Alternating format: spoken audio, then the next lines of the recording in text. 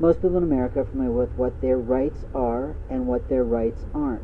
They also are very aware that in their companies and in their industries there are federal laws that not only protect employees, but more importantly protect consumers through consumer rights, civil rights, mobility rights, transportation rights, and human rights.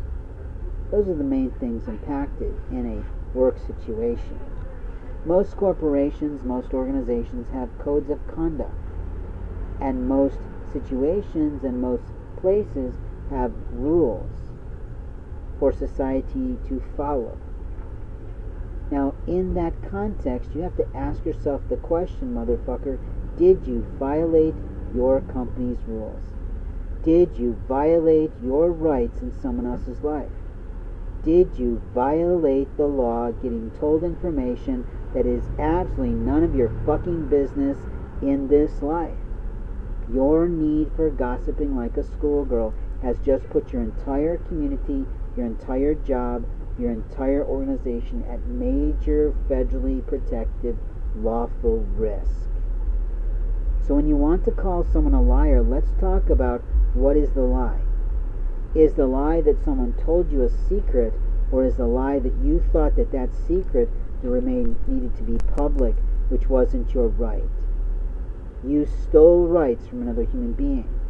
You thought this is a good experience for someone. No, it's not. People have the right to privacy of information. They have the right to propriety of their documents. They have the right to protect their intellectual property. They have the right to their copywritten word and designs. They have the right to be an artist. They have the right to be a creator. They have the right to be a content maker. They have the right to be a videographer. They have the right to be a video scripter. They have the right to be a video editor only if it's their work or their assigned work.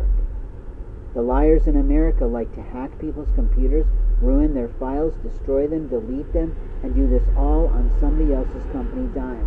And the liars of America do that all the time. The foolish men never know who to partner with. They stay and play in the shadows like liars of America. The real men who want to go places and become something and find prosperity knows what is and isn't their lawful rights. And they start to pay attention to people who are trying to go places, whether or not they get there or not.